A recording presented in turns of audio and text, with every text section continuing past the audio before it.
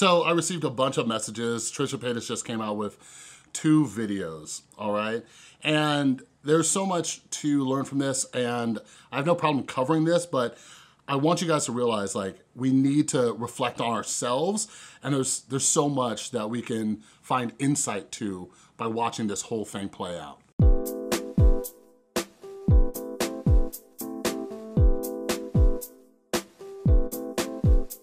What is up, everybody? This is Chris from the Rewired Soul, where we talk about the problem, but focus on the solution. And if you're new to my channel's all about mental health. Sometimes what I do is take different topics going on in the YouTube community to try to see what we can personally learn from them to improve our own mental and emotional well-being. So if you're into that stuff, make sure you subscribe and ring that notification bell. And I'm going to keep driving this home, like, just real quick thing. Something that bums me out is I just posted a video with a world famous psychologist. I know 90% of you watching this video have anxiety.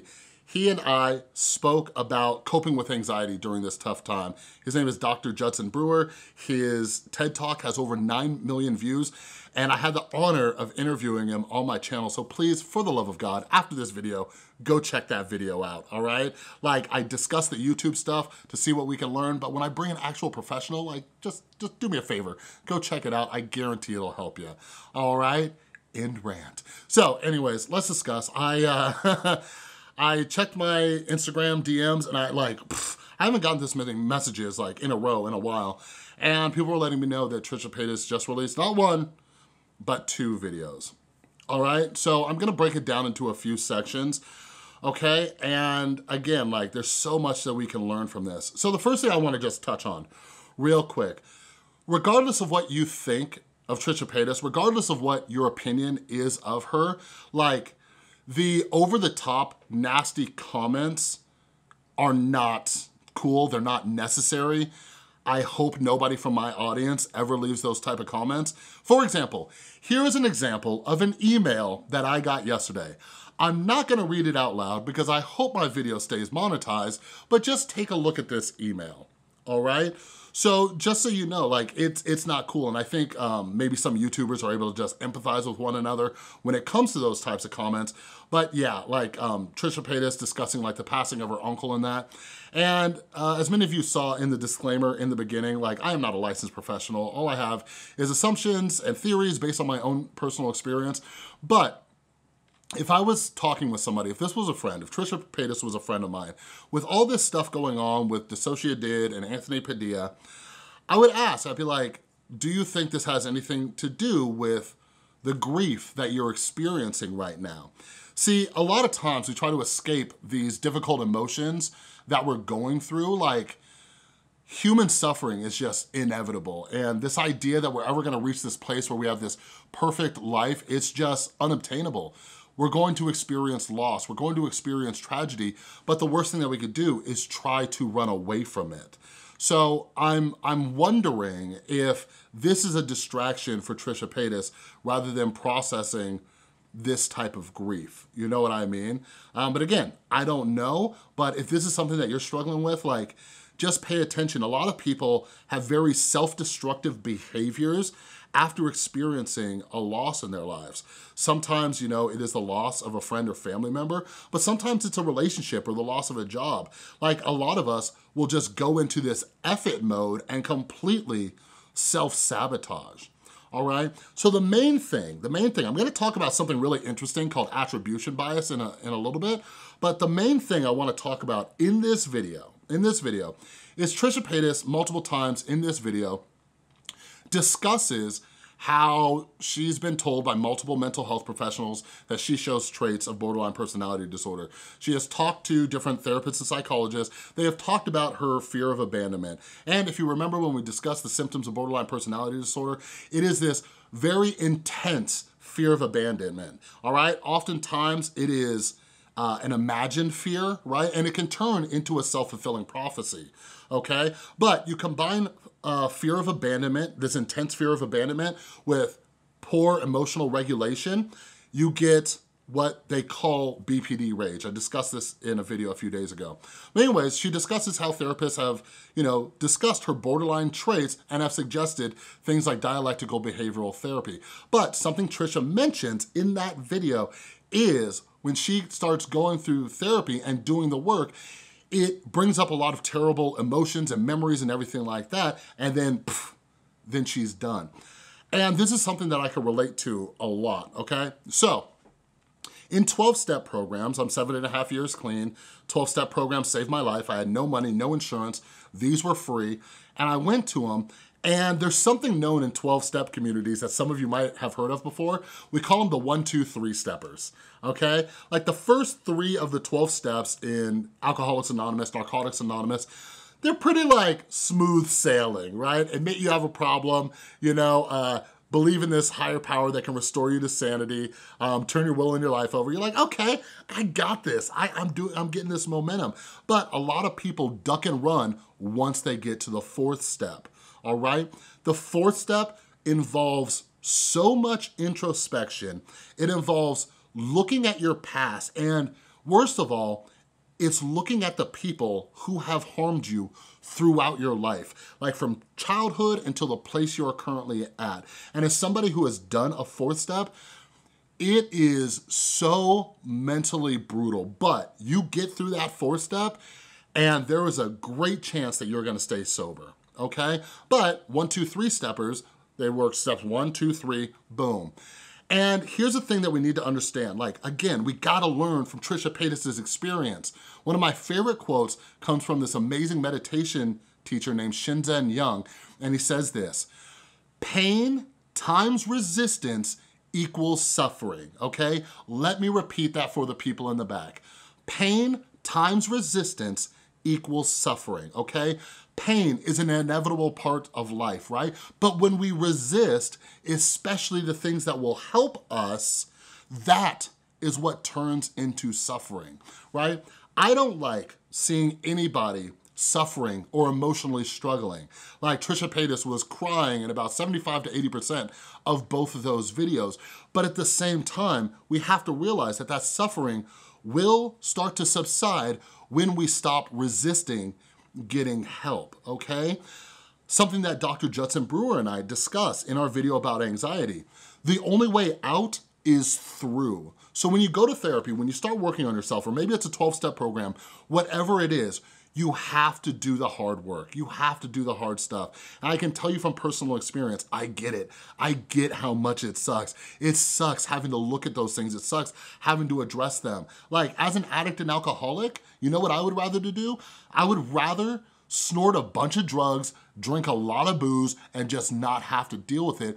But it spirals into this thing where it destroys my whole life. And it feels like we see that with Trisha Paytas avoiding the work and then causing a slew of her own problems. And we need to recognize that. When we're not working on ourselves, we start to cause our own problems. Now, even with 7.5 years clean, I have a therapist, I meditate, I journal and everything like that, I can get into a messed up headspace. And when it's times like that, like I don't go to nearly as many 12-step meetings as I used to when I first got sober. Now they're kind of like maintenance meetings. But when I am messed up in my head, because none of us just fully recover from the things that we struggle from mentally, I get my butt into a meeting. And last year was one of the most difficult years of my life. And I started going back to meetings, and something that I recommend to all of you, if you have a friend who is struggling or whatever it is, do what my beautiful girlfriend Tristan does. Like, I would get back from a meeting and there's this different thing about me, right? I'm in a better mood, I have more clarity, all these things. And she's like, yeah, you seem like you're in a better mood. That is what we call positive reinforcement, okay? So if you know somebody, like if they're starting therapy or whatever it is, like give them props. Like don't be like the mom or the dad, like, yay, you did it. Like don't do that, that is very condescending, you know? But say, hey, like, seems like you're doing better, right? And then it kind of clicks for that person like, oh, well, maybe I should keep doing that thing. People are recognizing my improvements, because I'll let you know this. A lot of us, we don't notice the improvement within ourselves. So that is it's very important to support the people in our lives when they are taking active steps to get better. I've mentioned this before, but it was very clear. It was very clear when Trisha Paytas was doing hardcore therapy, she was doing better, okay? Like, not perfect, but she wasn't doing the type of damage that she's doing now. Something else that I'm a huge advocate of, again, Trisha Paytas mentioned how so many mental health professionals have mentioned she has borderline traits. Me personally, with my mental health, and when I talk to others and they talk about therapy and ask me for my advice, or when I was working at the rehab, I'm a huge fan of working on symptoms rather than a diagnosis, all right? As you know, mental illness can be different for everybody, right? My anxiety might be different than yours. My depression might be worse or different than yours, right? So I feel like it's more important to work on symptoms. So when Trisha Paytas is talking about her rage and having these blackouts and everything like that, that is something within borderline personality, the diagnoses where it talks about emotional regulation. Work on that. And that is one of the main parts of dialectical behavioral therapy, right? Another symptom of BPD is the fear of abandonment. Work on that. Find the traits or the symptoms that are the most prominent with you and work on those. Talk to your therapist, talk to your psychologist. Here's what I'm noticing in my life about my personal experience.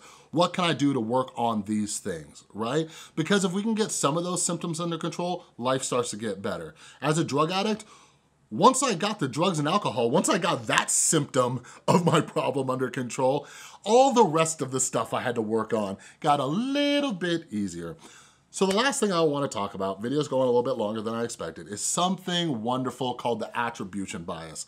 Whether you have mental health issues or not, this is a part of human nature, and I hope everybody understands it. So in Trisha Paytas' video, she discusses all these things that from the outside seem hypocritical, but we all do it. We all do it. So she talks about how DissociaDID is only making videos about Trisha Paytas for the views, right? She's only doing it for the views. And Trisha Paytas claims that she never does the same thing. Yet she has one video where she used Anthony Padilla's name in the title, and in the same video where she was calling out DissociaDID, on that, she had DissociaDID's name in the title. So why do we have these blinders on? Why do we not see that we are doing the same thing that we're accusing the other people of? This is called attribution bias, okay? It is not pleasant for our brain. It is too much of a cognitive load to look at ourselves and realize our own faults. So what happens is our brain starts to self-justify. The attribution bias is similar to, or it's in conjunction with, cognitive dissonance.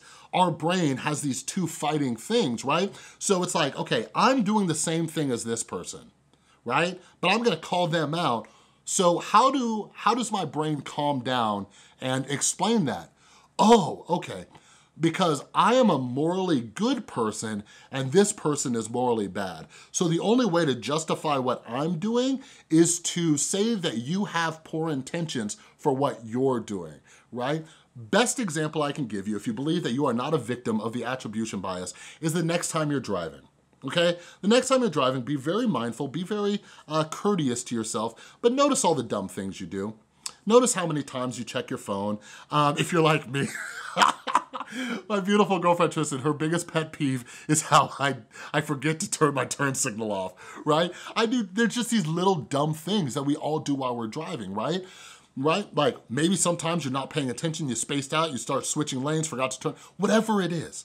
But notice when somebody else does something, right? How many times do you look at somebody like, oh my God, they're on their phone. Even though you were on your phone 5 minutes ago, that person cut you off, oh my God, da da da da. Somebody's speeding, right? But when you're checking your phone, it's important.